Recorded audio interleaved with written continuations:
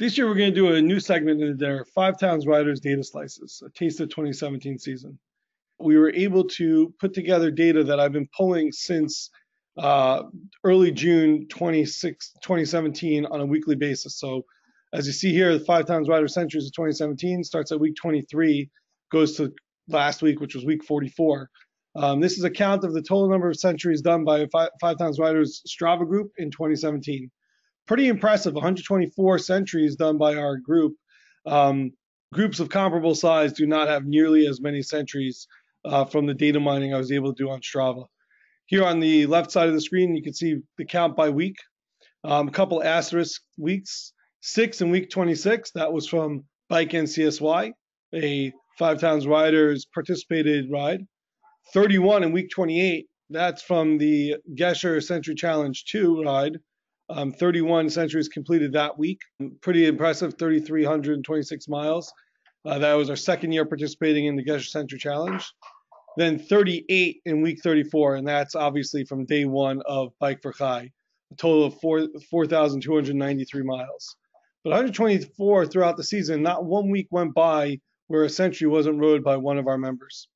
That middle graph you're looking at is just the total number of centuries and the total number of miles ridden in those centuries alone. And then our rider honor roll. No secret, Sam Travis at the top. He had a lot of time over this summer to ride and did the most riding. Louis Seif, a candidate nomination for the Rookie of the Year, was able to pull out 7 centuries in his first year.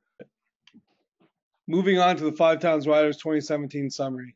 So this is a heat graph showing all the mileage. Again, we only started at week 23 when I got this bug in my head to pull the data and started pulling it. You can't go back and pull historical, but we're able to pull each week as the week ends. The green indicates a higher number, red indicates a lower number. So interesting, throughout the season up until Bike for Chai, total number of rides per week was increasing. And our total elevation, obviously, that week 34, 594,000 feet. That would be the equivalent of over 20 Everests done by our group that one week. Total distance, 10,000 miles in week 34. Average ride distance, 48 miles there. Average speed, though, is one of the lowest for the year, obviously, because of all the hills, the riding, people not pausing their Garmins. So that's the type of data you pull out here. What's interesting to note is that as the year has gone along and we've gotten to week 48, 17.4 has been our average speed. That's probably due to indoor riding and the ability to go faster on Zwift than you can go outside. But pretty interesting data here to see what we've done over the year. So just from the portion of the year that we've pulled in, starting at week 23, which is in June. So we'll call it the Moshe Feigenbaum and Shragi Chafetz part of the year when they ride. 4,270,000 feet of elevation, 4,480 rides, 128,000 miles. We've been able to go around the world a couple times that way. Average ride distance up this year from last year to 28.96. Why do I say that? Last year's average ride was a BLHH or a PL.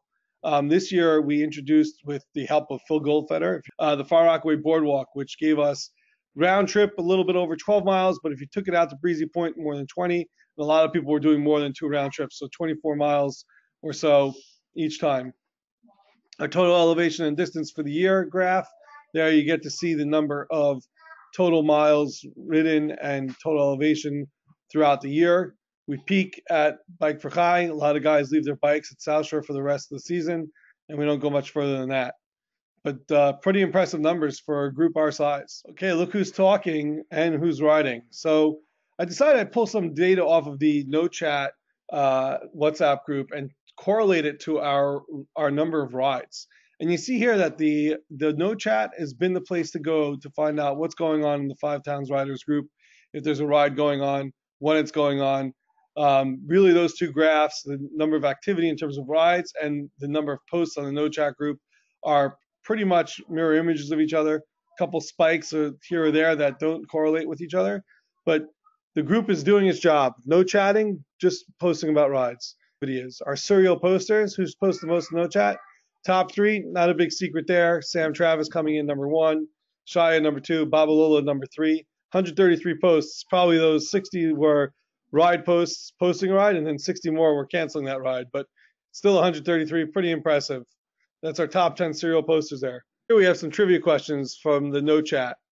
If you could answer 2 out of 3 of these by the end of the night correctly, you get a free bike wash from Cadence Cycling Center. Who's been kicked off the no chat most in 2017? You'll be surprised at the answer to that. What was the busiest no chat month? That's probably also a surprising answer. When I saw that information, I was a little bit surprised, but it really correlates to this question number 3, which what was the busiest day on the no chat this season? And now let's review one of our patented rides, our bucket list century. So last season we did Long Beach Boardwalk. This season we did the Far Rockaway Boardwalk.